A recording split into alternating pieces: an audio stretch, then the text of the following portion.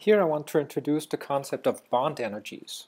So if if you want to estimate delta H standard for a reaction where covalent bonds are broken or formed, then bond energies provides a quick and easy way of calculating that.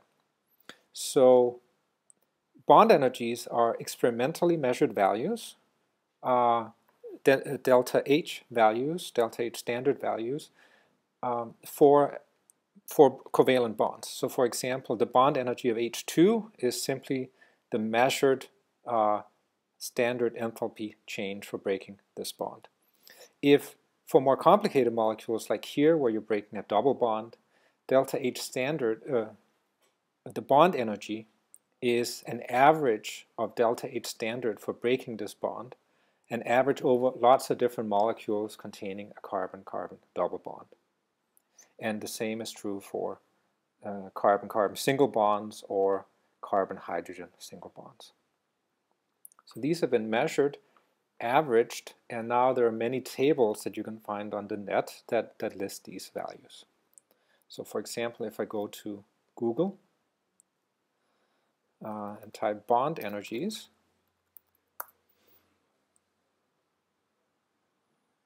I get, for example, here in the ChemWiki,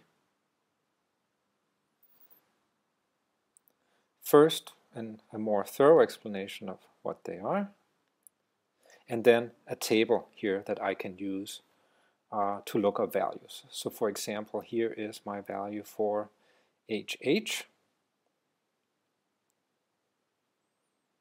Right here, CH,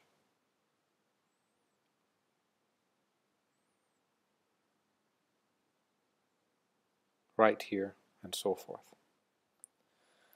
Right, so using these values, I can then estimate the delta H for this reaction.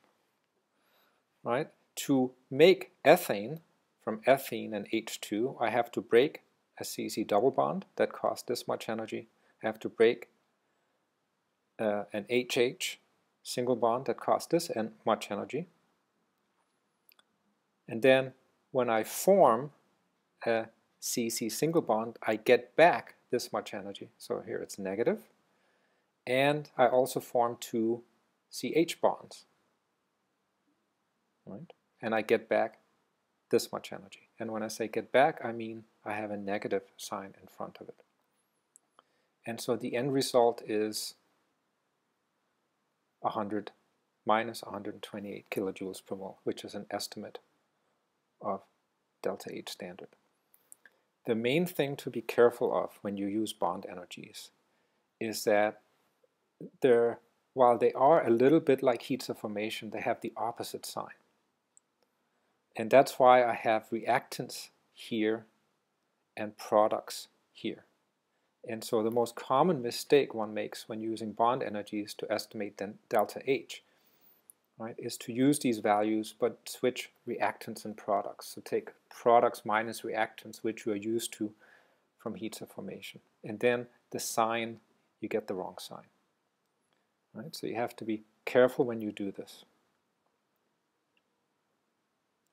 Okay, so a task for you now is to use bond energies, the table that I showed you before, to estimate delta H standard for this reaction here. So click on the pause button, go to work, and when you think you have the right answer, press play. Ready?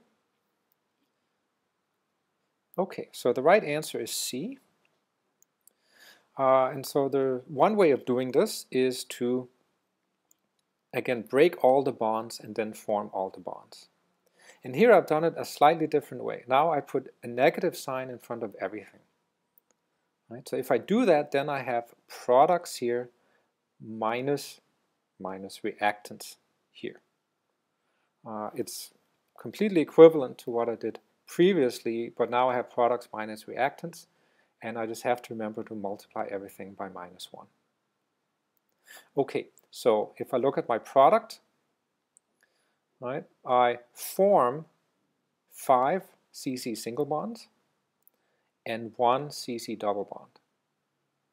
right? So there are negative signs in front of all of these. And in order to do this, I have to break 3 CC double bonds and 1 CC single bond in my reactants. So this, including the negative sign, minus this, including the negative sign, right, then gives me this.